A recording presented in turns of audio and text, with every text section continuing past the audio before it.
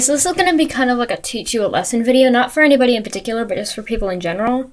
You know how when you're a little kid and people always told you not to play with the scissors, and you always followed the directions when you were a little kid, but then when you got older, you're like, oh, I can play with the scissors whenever I want. And this is why you shouldn't. I was just playing with the scissors, and this is what happened to me. And I certainly don't want any of this bloody mess to happen to any of you. So please, when people tell you not to play with the scissors, please just listen to them. Don't play with the scissors, please.